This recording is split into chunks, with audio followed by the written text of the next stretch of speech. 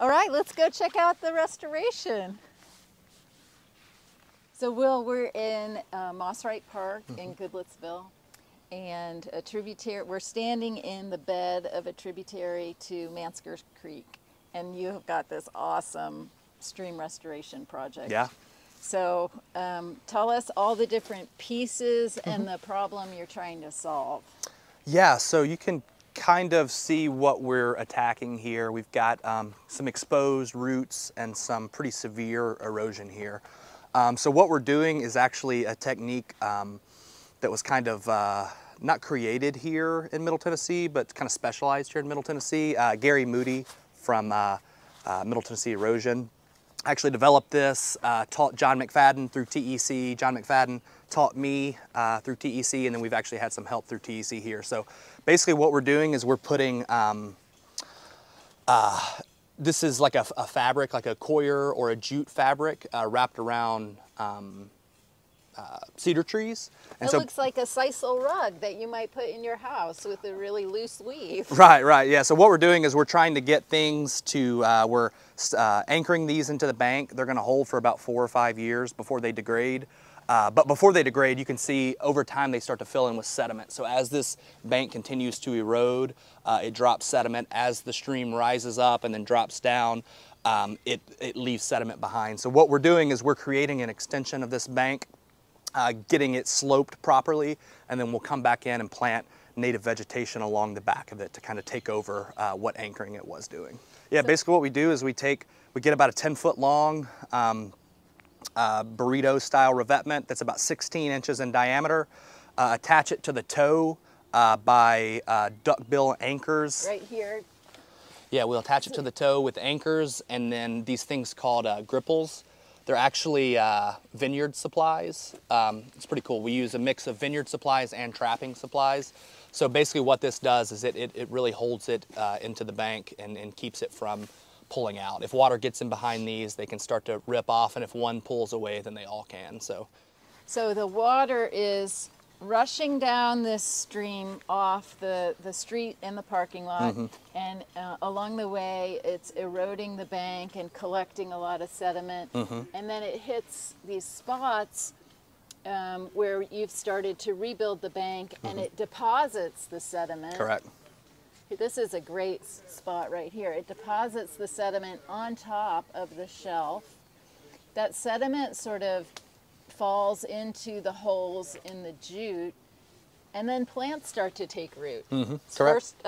First it's small plants, and then it's bigger plants. Yeah. And that is, as the sediment sinks in and the jute over years starts to degrade, you've got bigger plants and trees stabilizing the bank, right? Yeah, absolutely. Yeah, you can see when erosion starts, it really kind of takes over. When a bank's exposed, you really need to address it at that point.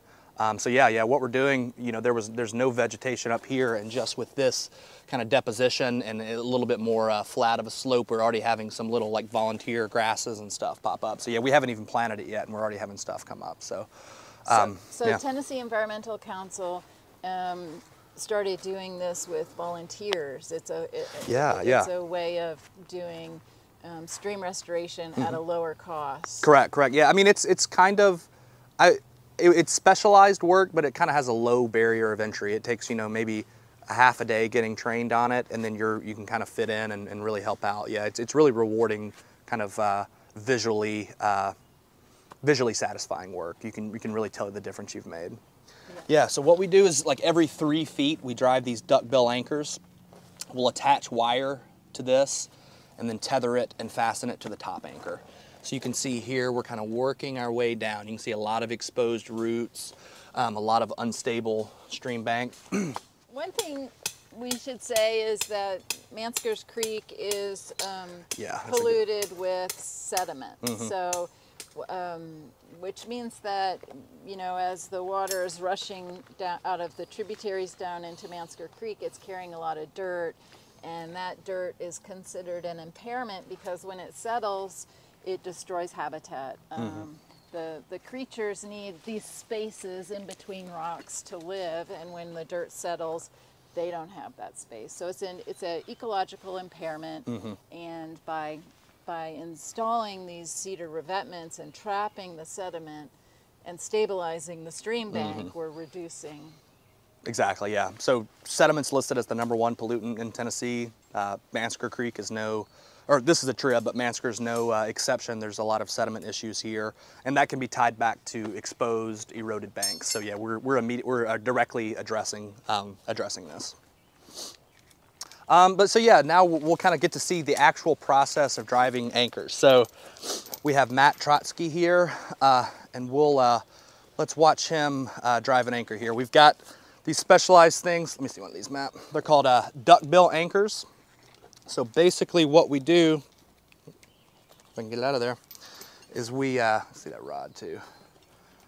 We will take the anchor with the rod, so we drive it in that way. When it gets to the proper depth, we pull that rod out, we pull the anchor turns, and it catches on to roots or to like rocks and compacted soil. So that kind of anchors it. So let's check out Matt driving one of these anchors here. So yeah, we try to get like right to the toe of the bank here. We really don't want a gap underneath the revetment.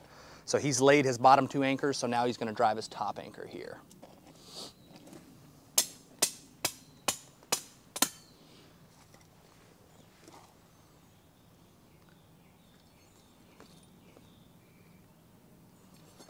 Perfect. All right, that's We're anchored in. Yeah, now last step is just to flag it so that we don't lose it when we come out here. But yeah, that's the basic step.